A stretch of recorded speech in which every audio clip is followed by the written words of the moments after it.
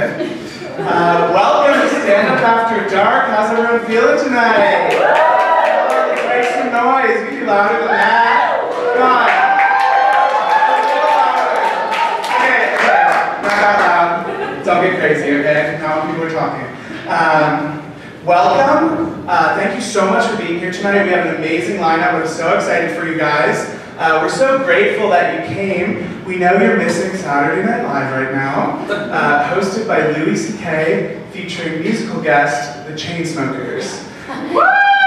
So you'll be fine, okay? You'll be fine. I don't know if some of you remember, but last year, Jon Stewart actually came to our campus, and one of our friends asked him in this Q&A, he was like, what do you think about the rumors surrounding Louis C.K., that he allegedly traps female comedians in his hotel rooms and makes them watch him masturbate?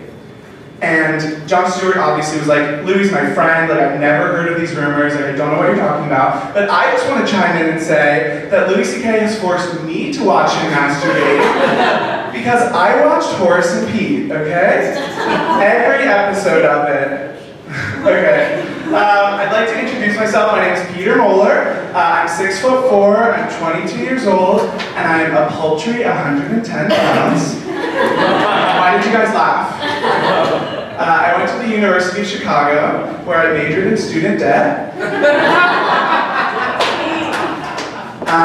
After I graduated with a degree in economics, I decided to instead pursue a BFA. A big fat ass. Guys, I'm serious, I've gained like 40 pounds since I graduated. It's a nightmare. Let's hear for Chicago tonight. I love coming to school here. Yesterday I found out that Chicago actually has more rats than New York City. This is true.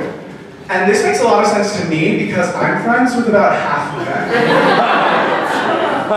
I love Chicago, but I'm not a great Chicagoan. Like, I think it was last year that I realized what the Chicago flag was. And like, it was like 2 weeks ago that I realized the Sears Tower and the Hancock Tower are two different towers. And this is funny because I always thought of that like one tower in my mind as like Chicago's big black dick. And now in my head, Chicago has two big black dicks. Which is awesome. Okay, I'm the host of the show tonight. I'm so excited. We have some amazing comedians. But before the show begins, I'd like everyone to check under their seats. Okay? Okay, does anyone see my keys? Anybody? Keys? They're small, they're shaped like keys? Fuck me. Okay, please everyone keep your eye out for a set of keys. They look like keys. There's a keychain on it, it says stupid bitch. It's actually kind of sentimental to me because that keychain was a gift from my late grandmother. She's not dead, she just told me she was going to be here at 9:30.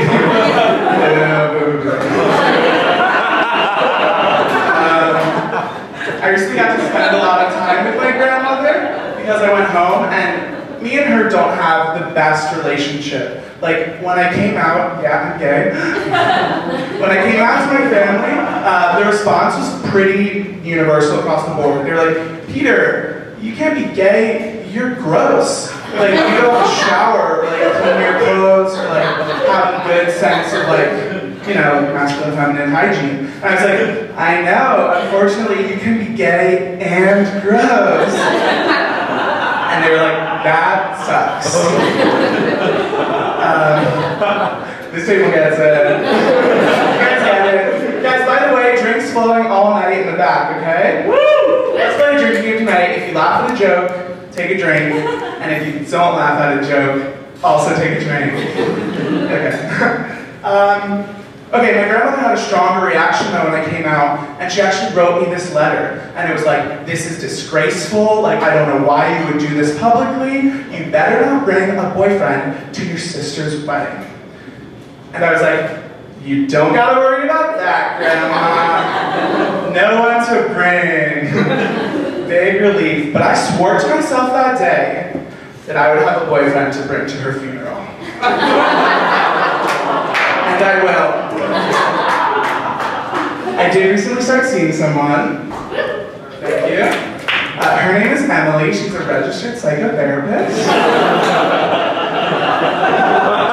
She told me I had trouble with criticism, and I told her to go fuck herself.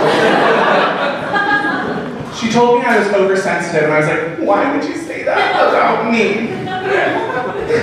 You know. She told me I had trouble with boundaries, and I was like, is this because I followed your daughter on Instagram? Because I told you, I'll unfollow Emily. No response. Now, I did actually recently start seeing someone, or like hooking up with someone in Philadelphia, and it was like a cute little thing, and we would like smoke weed together. None of you are cops, right? Any cops? Cops? Okay, good. We would smoke weed together, and I thought it was a really cute idea if I would like take a hit and then like exhale it into his mouth, and then he would take the hit and then he would exhale it. Like I thought that would be the hottest thing in the world. So then we do it, but like we fly a little too close to the sun, it's a little too long, and I just start coughing right into his mouth. And it's not like a cute dry cough, it's like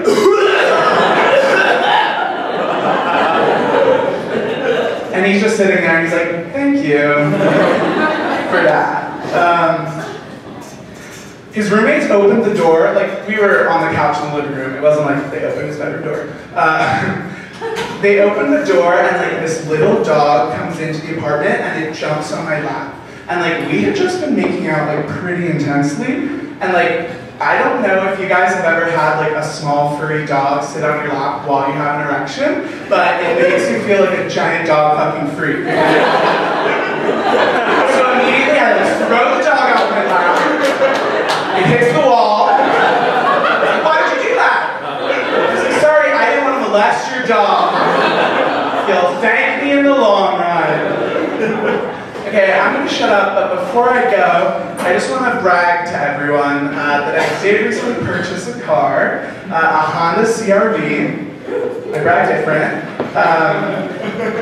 And this is actually good for me, but bad for everyone else in Chicago, because it's allowed me to focus on my hobby, which is texting and driving. And guys, I don't just like respond to text while I'm driving, I'll like start conversation. Like I'm cruising down Lakeshore and like, thoughts on Syria? And if they don't respond, I'll text someone else. Like I have a compulsion to do it. It's a real problem. And I just want to say before I die, because I'm texting and driving, that I'm so glad you're all here tonight. We're going to have an amazing time. I'd like to bring out the first comedian, okay? So let's put our hands together for Amy Sumter. She's going to be performing.